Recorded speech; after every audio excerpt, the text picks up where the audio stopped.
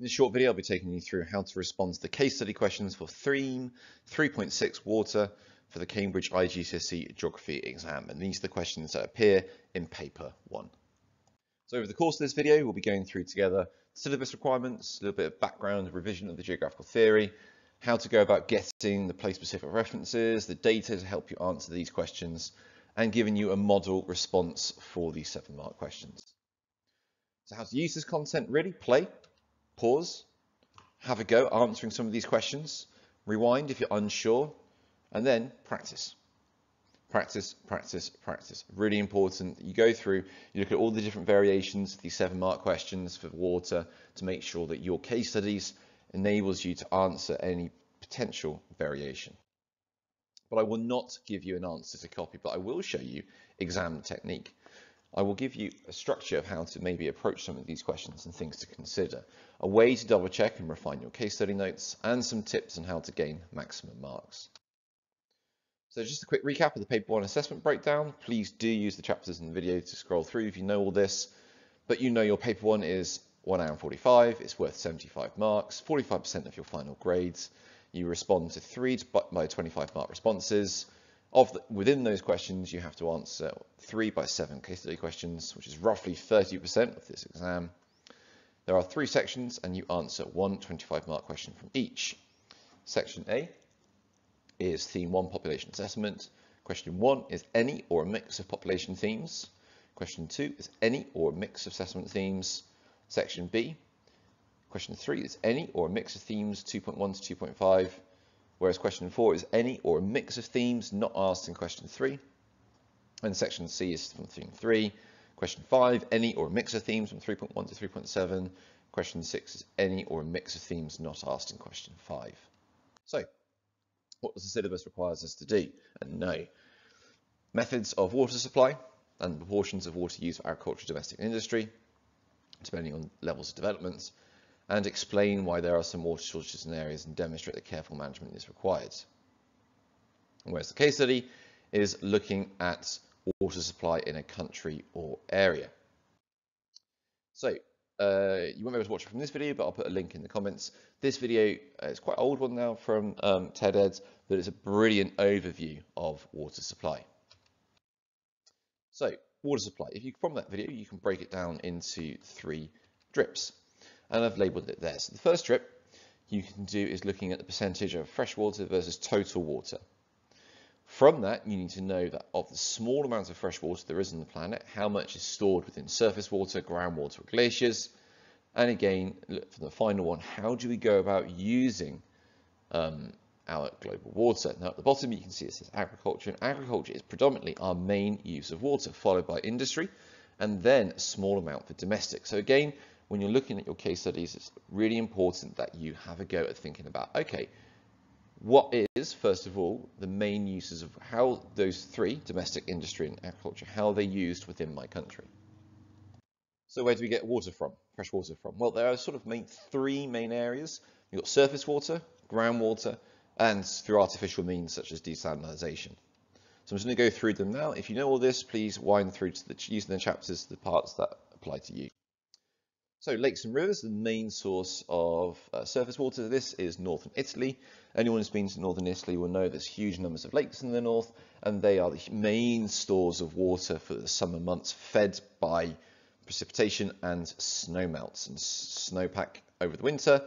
And so you can start seeing more in the case like Italy. If that rain or snow doesn't occur, then the lakes are in big trouble. And if the lakes are in big trouble, Italy being a big hub of foods, those sectors are going to suffer. And so that's really important then that you look at other uses of water. So industry, power generation that we mentioned, about agriculture, manufacturing.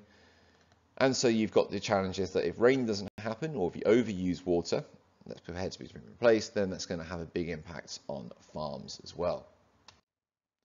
Dams and reservoirs. We build artificial dams to store water, and you can see here in Lake Meads with the Hoover Dam in the bottom left-hand corner of the satellite image. And again, you can see that actually if those are not fed water very quickly, and this is 1983, there can be huge issues when it comes to droughts. So again, when it comes to fresh water, you need to look at what are the challenges it comes to managing fresh water. And in the case of the dam, if that dam drops too low, you might not be able to generate electricity. Other main source, particularly in countries like India, throughout Africa, and most places really around the world, groundwater and aquifers. So water gets fed into the ground through infiltration, percolation, through underground rivers. That gets stored there, and you can see where it's kind of stored there. You've got the confined aquifers, so generally they flow into these beds that sort of trap the water, and we drill big holes into the ground, boreholes, and then we pump out that water. Sometimes in countries that have rich supply of water, that groundwater is recharged regularly. Other times it's not, and so actually we extract more than we put back into the ground, and that will bring challenges as well. This is sort of how a borehole system works, and you obviously got a simple well. Desalination, this is the ones that we potentially are really expensive, incredibly energy intensive, but in very dry countries need to be used. And this is now starting to see as solutions. This is from Australia. Middle East, heavily dependent on desalination. Other very small countries, very wealthy countries, Singapore is reliant on it. But poorer countries now are turning to it as a stable source of water. And if you want to take some time to look through how the process works. And then at a push, you've got water transfer schemes. This is where in countries where it's not, well, some parts of the country are very, very wet, they would transport water to other parts of the country that aren't. This is very expensive to do, quite difficult, and requires very careful management of water. Also with water, why is it becoming more important? Well, this is from the Sustainable Development Goals, number 6. This is one of the main goals, but as a result of climate change, global warming, population growth, developments, economic developments, we are putting more and more pressure on dwindling water supplies. So how do you get the data to respond to these questions? Well, our Water and Data is a phenomenal source of information for you, and I've put the links there of the ones that I think will be potentially useful for you. That will help you get some information about your country or your case study. And so again, really do use those links, click on it, and I'll show you which ones are very useful for your case study. So using these graphics, we're just going to go about looking at the challenges of water supply. So you can see here, this is taken from 2019, which at the time of making this video was the most recent data I could get. So you could see the countries that extract the most amount of fresh water.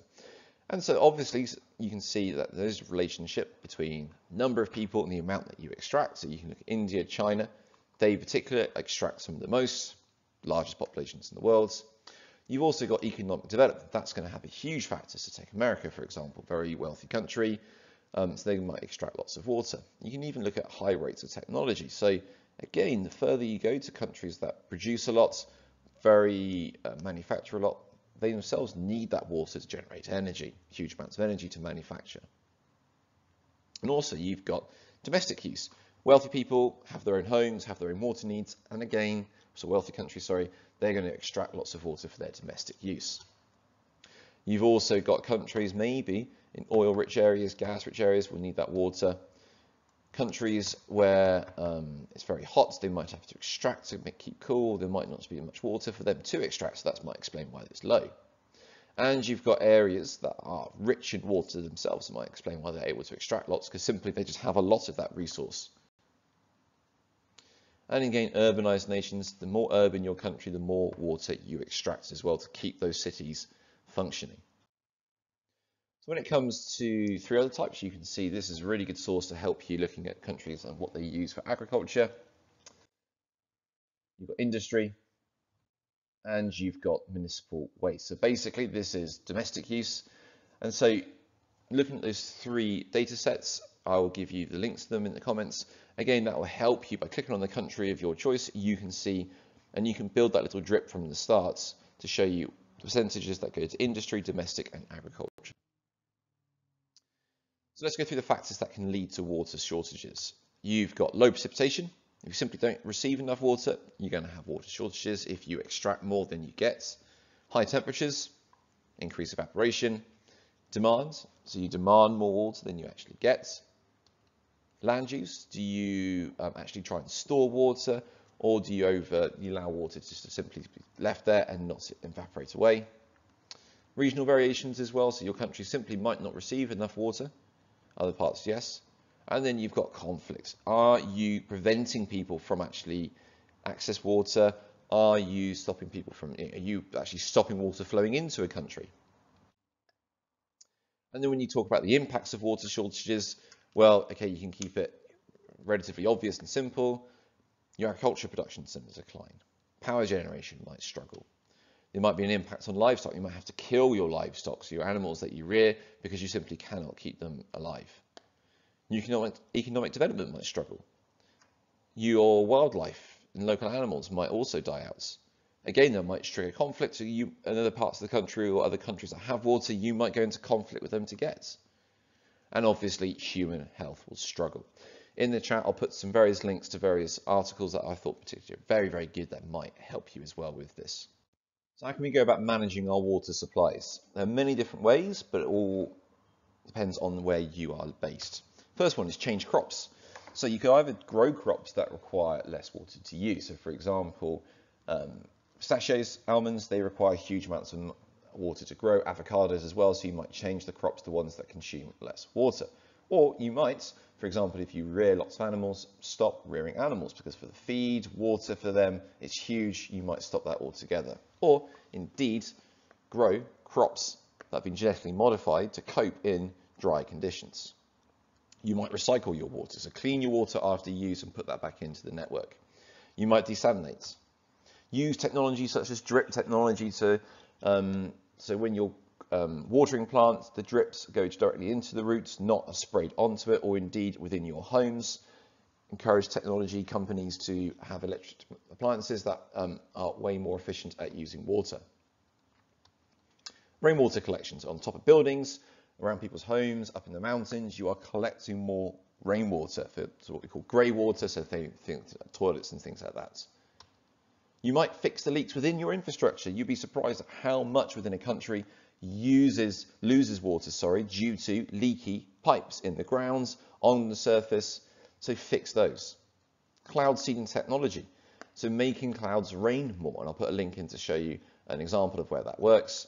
And awareness campaigns. Educate people on conserving water. Although domestic use is perhaps the lowest amount of most water use in most countries, even if we all reduce our consumption, that will have a huge benefit. So there could be sort of fining for having swimming pools. It could be encouraging people to have fewer showers or shorter showers.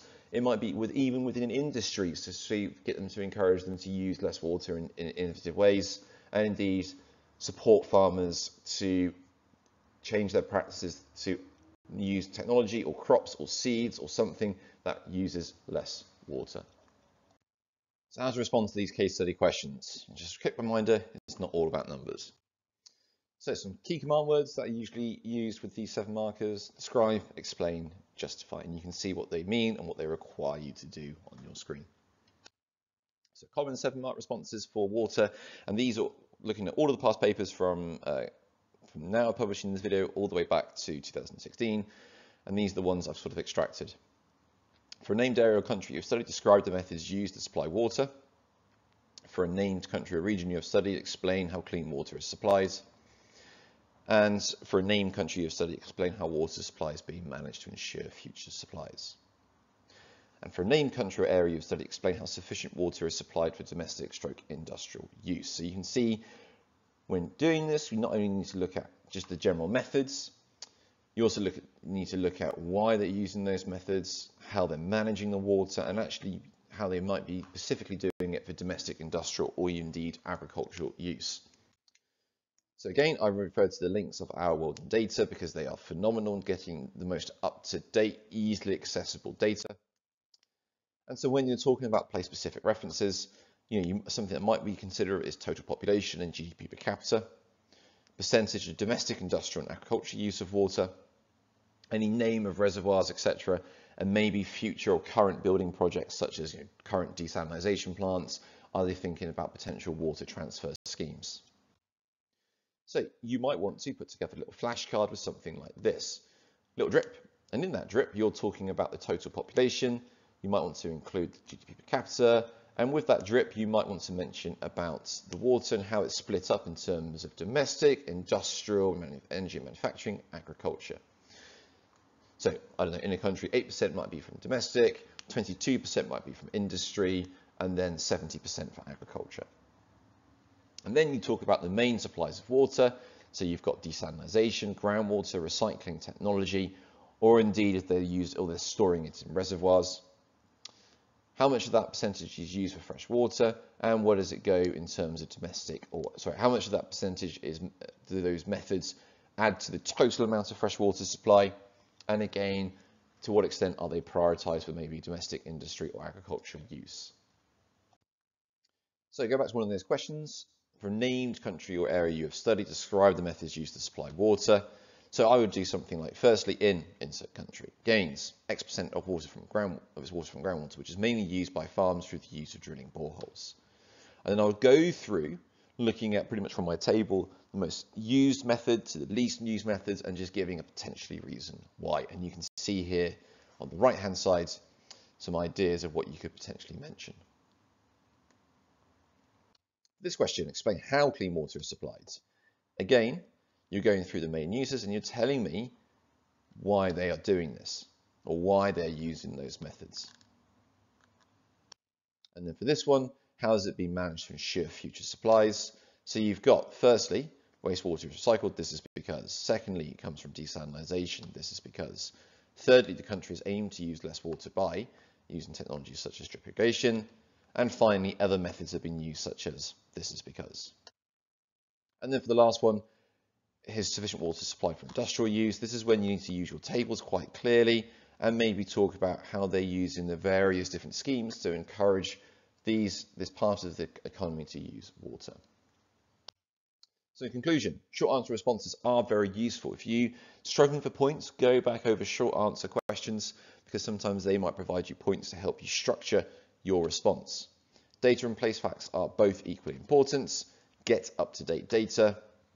5 points to describe, 4 explain, and practice. Thank you for watching.